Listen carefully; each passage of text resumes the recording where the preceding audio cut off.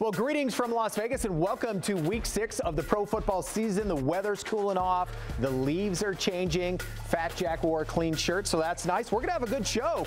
Beat the Odds starts right now. From our Las Vegas studios, this is Beat the Odds, sponsored by Superbook Westgate Las Vegas.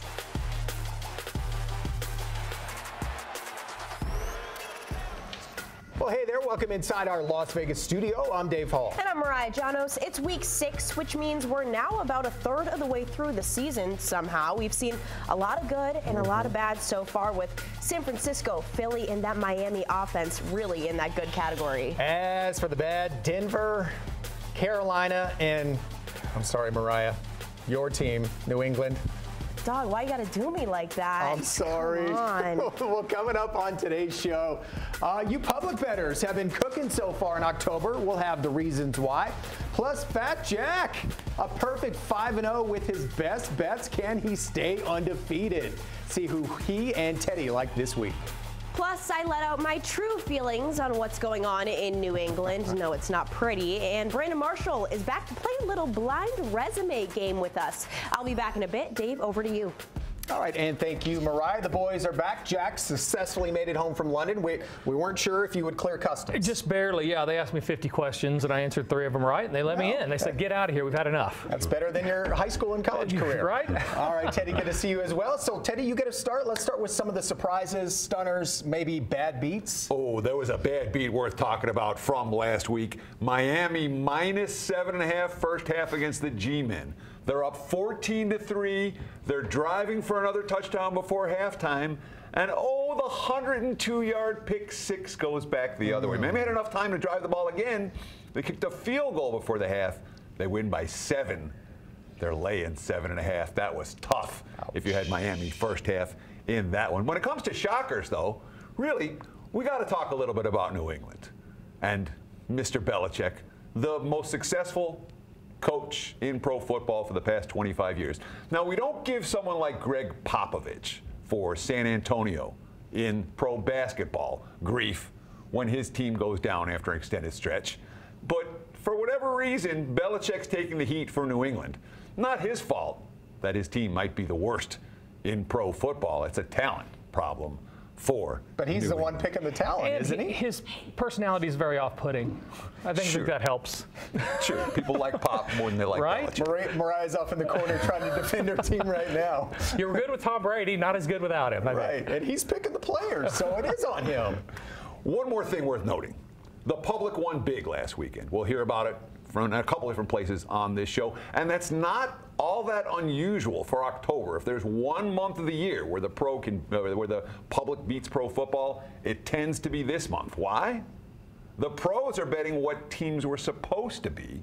The public's betting what teams are. This time of year, teams are what they are. Yeah, I'll tell you, though, I think that's got to reverse. I mean, I know I speak for a lot of sharp players that I'm tired of the general public doing so well. I mean, to start the year, it has not been good for the sharp player. Teams that have over 50% of the money are covering at a 62% clip. I mean, they're doing really, really well. So that general public money has really, everybody's Kenny Rogers right now. And this last week it continued. Miami, Kansas City, San Francisco, New York, they all got it done versus the number. You're just playing the better team in a lot of these spots you've been making money. That typically is not how you get it done. With the exception of October, it kind of reverses a little bit. I think that it's going to be contrarian this year. At least I'm hoping so, because I can't bet with the public. And on the graphic there, favorites 37, 37, and 2 against the number. Yeah, Vegas knows. I mean, you're getting 37, 37, but when you're getting the general public to cover more times than not, the house is getting beat. When the house loses, sharp players typically don't do as well. Right. And of course, when you talk about 37, 37, and 1, that's Vegas doing their job right. Yeah, they know what they're doing in the desert, don't they? Not their first rodeo. They don't build those big casinos by paying out all that money. All right, fellas, you hang tight. We'll get back to you in just a bit. So we just heard October's been a very good month for the Joes. Now let's hear from those pros. Here's Mariah at the Superbook Westgate Las Vegas with more. Thanks, Dave. I'm here with EVP of Superbook Operations, Mr. Jay Kornegay. Jay, we are on to week 6. Teams are kind of shaking out of where they're supposed to be, maybe some surprises in the mix, but how was week 5 for you guys overall here at the book? Well, Saturday was really good for us. Sunday for pro football, not so much. You know, we had so many upsets on Saturday that really treated us well. And on the pro football side, we've been waiting for some upsets that just hasn't happened over the last couple of weeks. And one of those games on Sunday I want to focus on, it was a preview, if you will, of the NFC Championship game, or so we thought it would be, with San Francisco and Dallas. San Francisco putting the beat down on Dallas. Does that kind of change the way they're viewed now down south? Absolutely. Everybody was anticipating a great game, the two top teams, but Dallas didn't show up.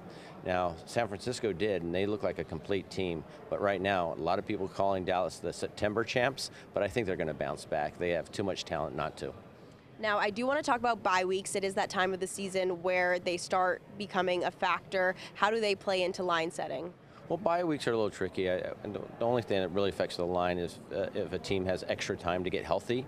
If they can spend an extra week to get players back, that really does benefit, which can affect the line. And then there's other teams that rest and really have no excuses but come out flat after a bye week. So it does vary a bit. We haven't seen any patterns over the years. All right, Jay, thank you so much. Dave, we'll send it back to you in studio. And thanks to you two as well. So feast or famine, and we're not talking about Jack and Teddy's eating habits, but we are talking about teams that could feast on the famished. Plus, we're going to do a blind resume test, see if you can pick out which unheralded defense is killing it right now. Brandon Marshall joins us next. With 524 total yards in Week 5, Miami broke the record for most yards through a team's first 5 games in league history. Whose record did they break? The answer after the break. Beat the Odds is sponsored by Superbook Westgate Las Vegas.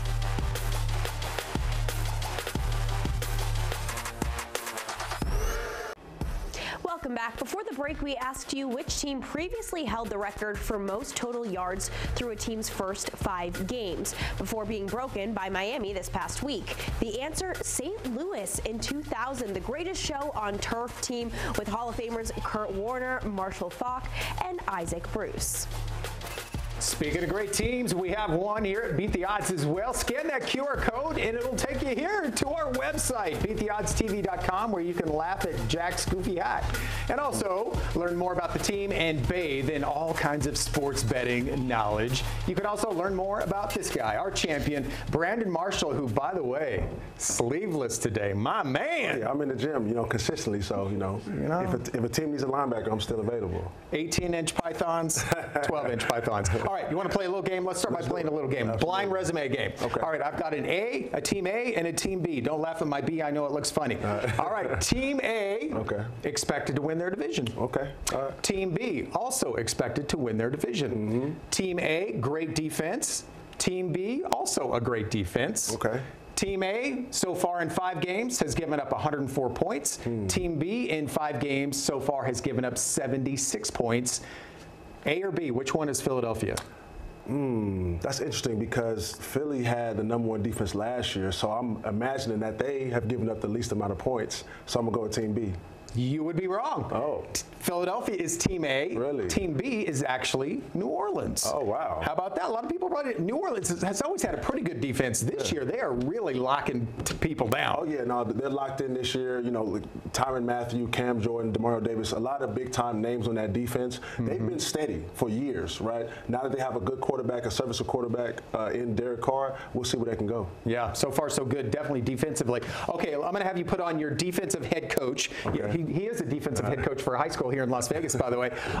How in the world, forget stopping, how in the world do you even slow down San Francisco right now? Well, I mean, look, you got to look back to the NFC Championship game. The only way to slow down San Francisco is if they slow themselves down when somebody gets hurt, right? They have to play their 8th-string quarterback? Yeah, when Brock Purdy got hurt last year, I think that's the only way, because right now they're hitting on all cylinders. The offensive line is elite. Receivers are elite. The running back, all the weapons are elite. The play caller is elite, right? So it's kind of tough to slow them down. If somebody gets injured, if they can stay healthy the entire season, they'll definitely make the big game. And I actually had them pegged to make it last year when Brock Purdy got hurt. Right. And, Dallas supposedly has a great defense as well, and they just cut cut through them like they weren't even there. Oh, it was like a knife through butter. And the thing about it was, right, you know, Dallas has played a lot of teams that don't have such a good record, you know, and so now when they played against a team that was fantastic, really stout, they couldn't do nothing with them. Which one of your biceps is bigger, A or B? I'm going to go with A. They're both huge. All right, Brandon, thank you, sir. Well, speaking of great defenses, San Francisco, we were just talking about them, and Cleveland will be bashing heads this Sunday. Here's Jack with more on that matchup. So Brandon's giving away tickets to the gun show. So I think I probably need to join the club. I want a refund. Those are free for here. For me, you got to pay for his.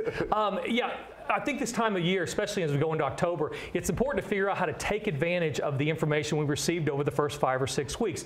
And these teams that are feasting right now, that are leading the league in wins, that are leading different categories, we need to figure out when they're going to lose. It's easier said than done, obviously, but what we know is that the 72 Dolphins have been cracking champagne for the last forever because these teams lose.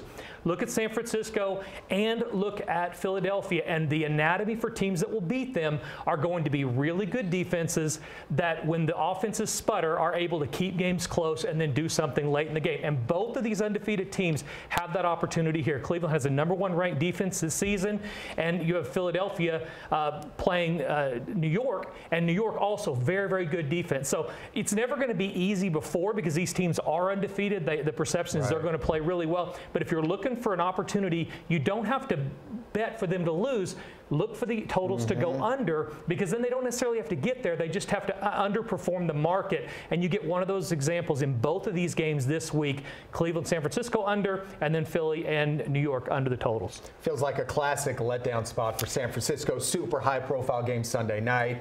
Early game on Sunday, traveling to Cleveland. They're going to lose to somebody they're not supposed to. So it always looks ridiculous right now, but you can take advantage of that because that line keeps growing and growing, especially if the general public does really well. So that's what we're trying to do, is identify those spots.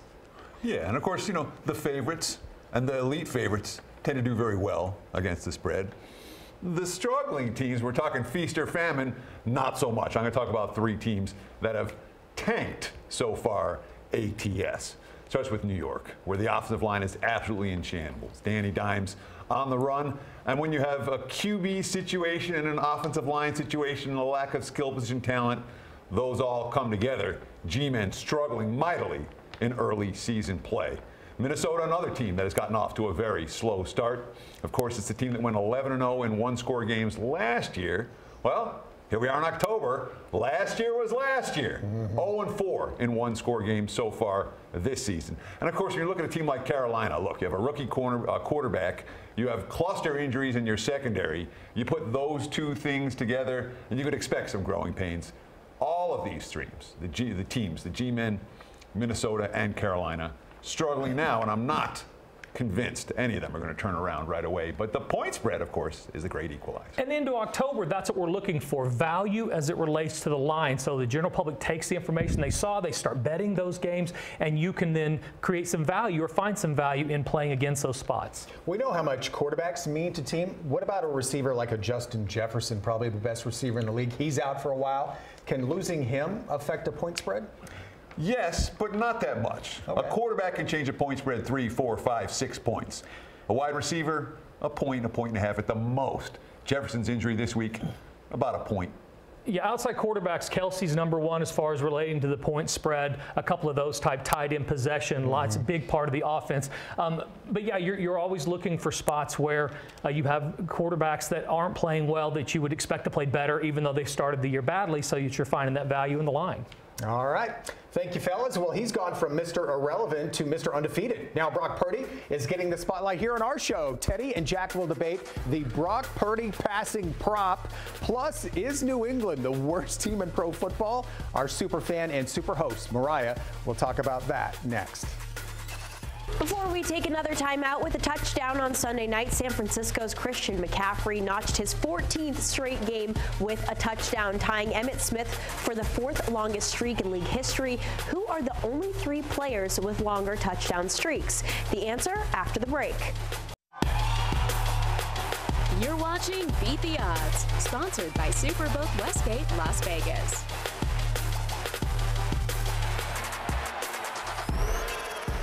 Welcome back. Before the break, we asked you which 3 players are the only ones with longer touchdown streaks than Christian McCaffrey and Emmitt Smith. The answer, Hall of Fame running backs Lenny Moore, O.J. Simpson, and John Riggins, who each scored in 15 consecutive games.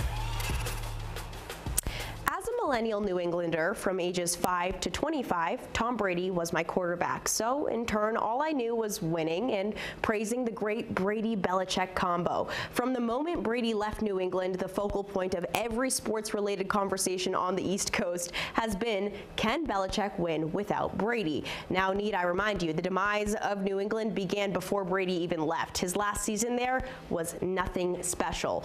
But with this current 1-4 start for New England and being outscored 72-3 in the last 2 games, people are calling for Belichick's head, and rightly so. If this were any other coach, the man would have been gone by now. But Belichick has cemented his legacy as one of the most brilliant minds in the game, and that legacy is what's keeping him employed.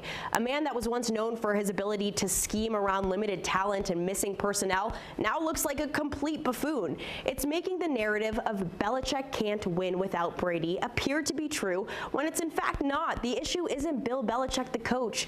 Bill Belichick the GM is the problem child here. Just because he selected a quarterback in the 6th round of the draft back in year 2000 that ended up being the greatest of all time, that doesn't mean you know how to draft. He got lucky with Brady, and we all know it. Fast forward 23 years, and New England has a kid under center, Mac Jones, handpicked by Bill Belichick, that has been benched the last 2 games. An O-line that literally can't block, and skills positions filled by personnel with 0 skill. All because Bill Belichick, the GM, is the one making these decisions. Now, defensively, the man knows how to pick them because that's his bread and butter. But we're not here to watch a team keep games close with their defense. We want a team that can win. We want a quarterback that can drive down the field with an array of weapons surrounding him, and for that quarterback to have more than 1.5 seconds to get the ball out before he gets sacked. So Robert Kraft, here is what I need from you. Relieve Billy of his general manager duties, bring in a GM that knows how to draft, and let Bill do what he does best, coach. I don't think anyone expected New England to have a strong season, but we surely didn't think it would all be over just 5 weeks in.